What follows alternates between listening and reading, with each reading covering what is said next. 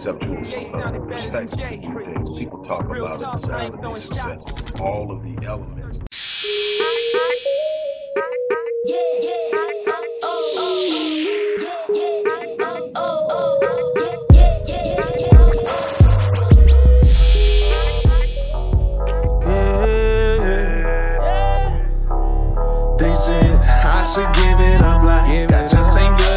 Hello everybody, Dr. Rick Wallace here, dropping in with a little special announcement. For those who have followed me for any stretch of time, you know, outside of the businesses that I run, like Myriad Business Solutions, the Visionetics Institute, Odyssey Media Group, I also do a great deal of work inside of the inner city communities in Houston, Dallas, and other areas. I'm asking now, as we push a fundraiser, that you support what the Odyssey Project is doing in the inner cities, especially with programs like Black Men Lead, which is a rite of passage initiative, and Restoring Ghetto's Forgotten Daughters, which is a program focused on helping young girls, but boys as well, suffering from childhood sexual abuse, rape, molestation, domestic abuse, absentee fatherhood, and so many other things. The information will be in the box. Thank you.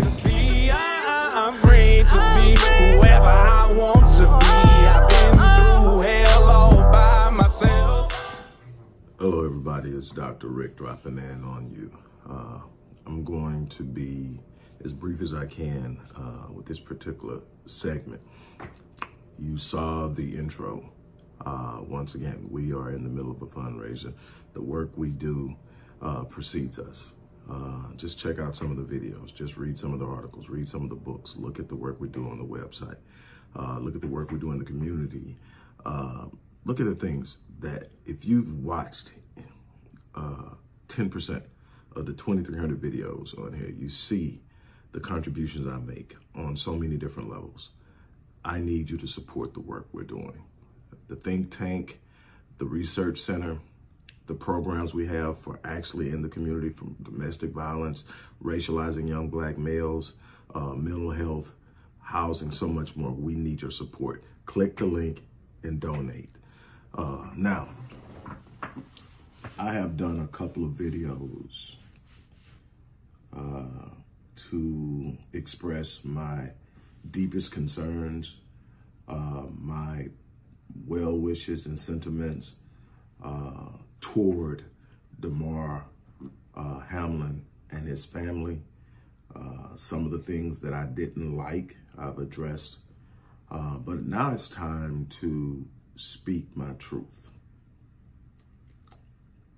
Maybe nobody cares. Maybe most people are just ready to get back to usual. But I'm gonna tell you what, it's not one thing that situation that happened on that field Monday night did for me.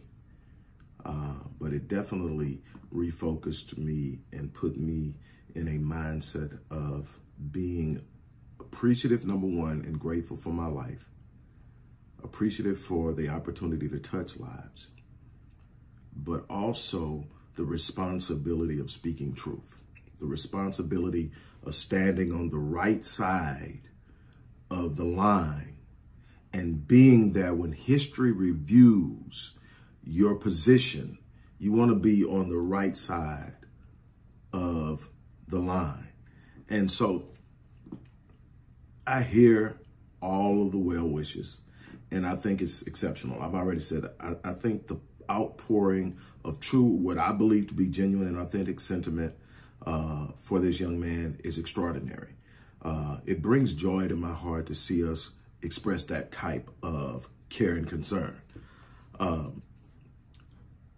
While we're doing that, and I don't want that to stop. I don't want to lose that. I want that to be the way we feel, but I want it to be the way we feel after he pulls through, because I'm speaking that. I'm speaking that with every ounce of me. After he pulls through, after he recovers, I want us to maintain that sentiment, because life is still short.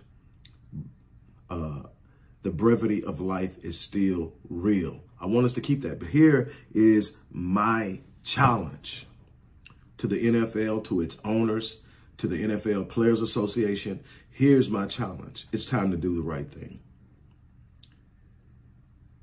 the most dangerous sport, the most dangerous profession, some might say hockey, but bearing out and looking at what's going on, the NFL is a gladiator's ring. And people come and they get mangled, they get hurt, they have short-lived careers. And the compensation package, the disability packages, the pension packages are trash. You're not taking care of these men. I heard, I didn't hear, I read that over 60% of the claims for CTE of players who have legitimate diagnosis of CTE, their families are filing claims, and 60% of those haven't been paid out. The new threshold for paying out disability, period, is below 15% of all applications. It's time to do the right thing. You got to be 55 to even draw a pension. You got to pay, if I'm not mistaken, at least 4 to 5 years before you're eligible for a pension. And then you got to wait until you turn 55 to draw it.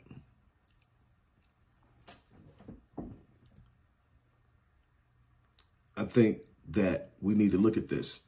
The world's most dangerous sport is the one sport that has no guaranteed contracts on a regular. Now you're getting these quarterbacks, the least likely of which to get hurt. Now, we've seen some of them get hurt significantly and severely as of recent. And so I'm not diminishing who they are, but I'm saying the people who get the most guaranteed money are the ones who are least on the line. They are the most protected player on the field at all times. They're getting the most guaranteed money. And they're getting guaranteed money not because it's about their financial stability. They're getting guaranteed money to solidify their positions with teams because they generate revenue. We need to keep this real. This is about money. And one thing that what happened to Damar on that field Monday night showed us that this thing is bigger than that, and that we need to be treating it like that. These people are showing up. Are we going to really keep it real? They get paid a lot of money to play that game, but it's for the entertainment of people. Do you get that? You're being paid to entertain people, and people get paid to entertain in a lot of different ways. They play instruments. They tell jokes. They do movies, and they do all kind of. But when you talk about you're paying somebody to step into a ring and punch somebody, you're paying somebody to step into a ring and body somebody, to jump 30 and 40 inches in the air constantly over and over again, and not thinking about the wear and tear of their bodies. And in football, you're talking about some of the most violent collisions you can ever imagine. And you're looking at people like Earl Campbell, who, when he played, was a juggernaut. But his body, it took a toll. You look at people like Junior Seau, who was, by all stretches, phenomenal athlete, totally banged up by CTE to the point he takes his life. Aaron Hernandez, CTE, they say the worst case they've ever seen for somebody that had been in football that short period of time. He does all kind of crazy stuff that's inexplicable for somebody that just signed an unbelievable contract, that's life is on the fast road to just being phenomenal.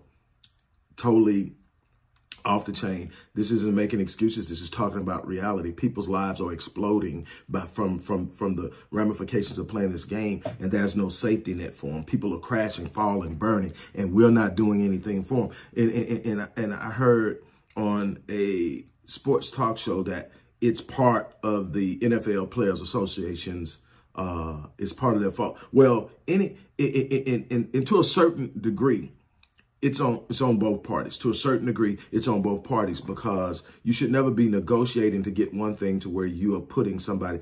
It's no way we should be down to, what is it, $3,000, $2,500 in disability for somebody who made an organization billions on an average. Yeah, some players are worth a lot more, some players are not. But I think that if you put your life on the line, I think everybody's life is equal. because you played a position that made you more popular, or you played a position that everyone deems more skillful, doesn't change the fact that every day I walk out here and I put my life on the line. That has no echelon to it. That has no tier system to it. I'm out here putting it on the line every day like everybody else. I think players need to have a standard disability that is arbitrated by someone else other than the NFL. I think that players need to be taken care of. If they're injured in the game, they need to be taken care of.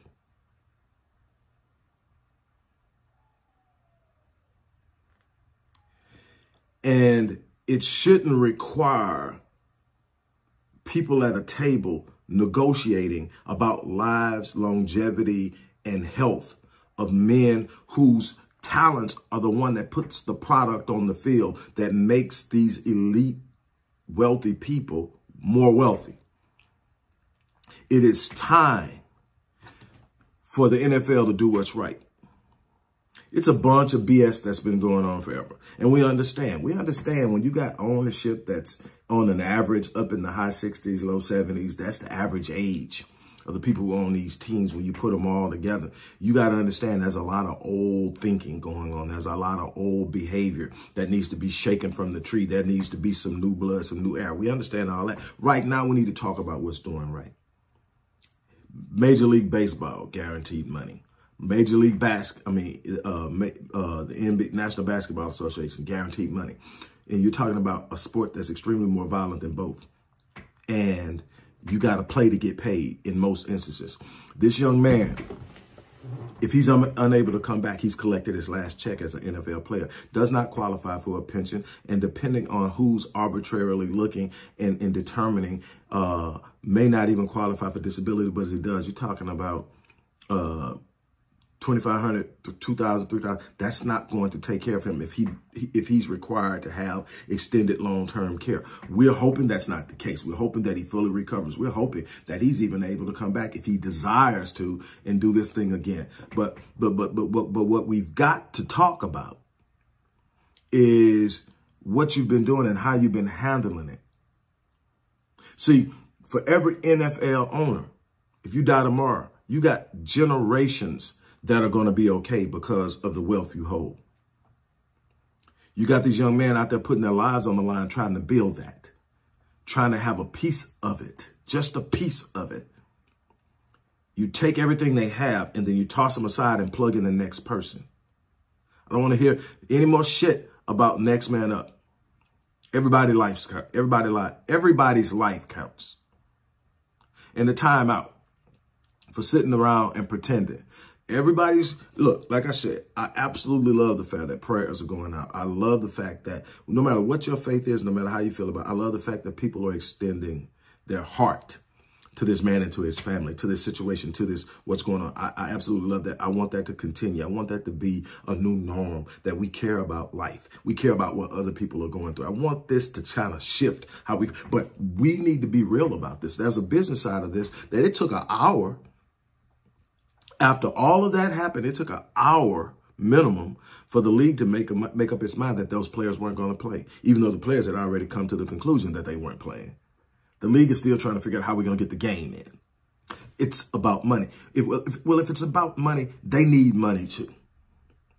They're putting their lives on the line. They're going through it. They're risking it all. And now we're not even talking about body and limb anymore. We're talking about breath and life. We found that out, that it is literally that dangerous. So here we are.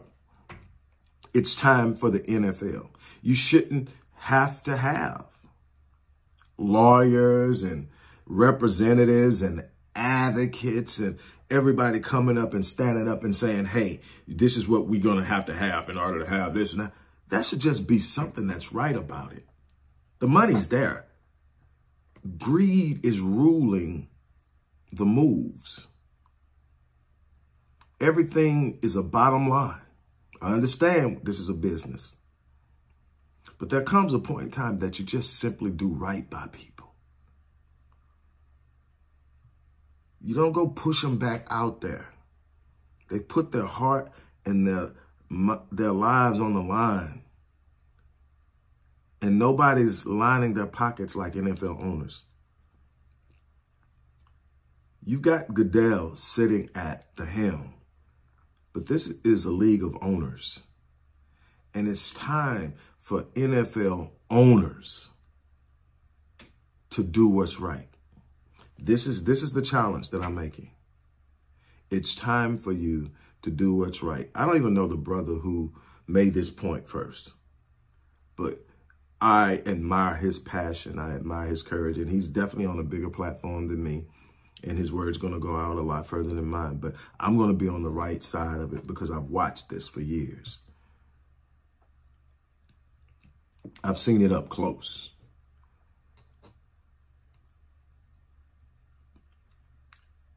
We've got to do better as a human race, but specifically I'm speaking now to NFL owners, the NFL front office, the NFL Players Association. These men deserve guaranteed money.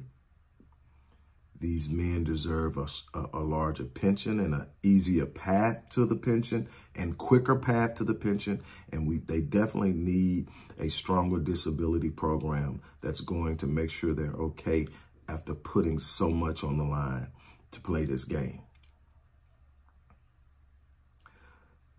Finally, I'm going to give you an idea of what this is. Everybody thinks when you think of a professional athlete, you see millions of dollars because that's what they parade in front of you.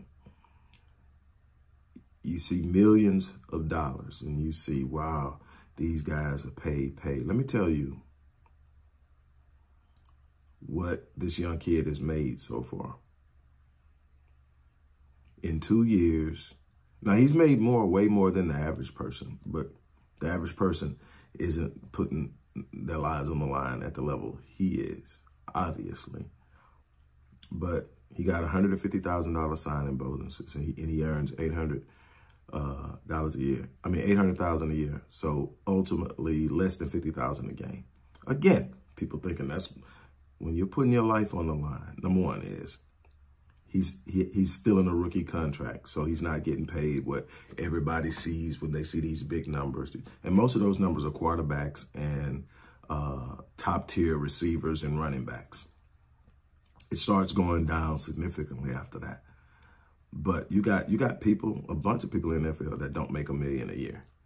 Now, they make more than the average person, but their careers are short. They don't get, see, what I'm saying is you're looking at the 800 he's making. He may not play for 5 years. This young kid may not play again. He may have collected his last check as a player because that money isn't guaranteed. None of it. He has to pick up a game check by paying a game.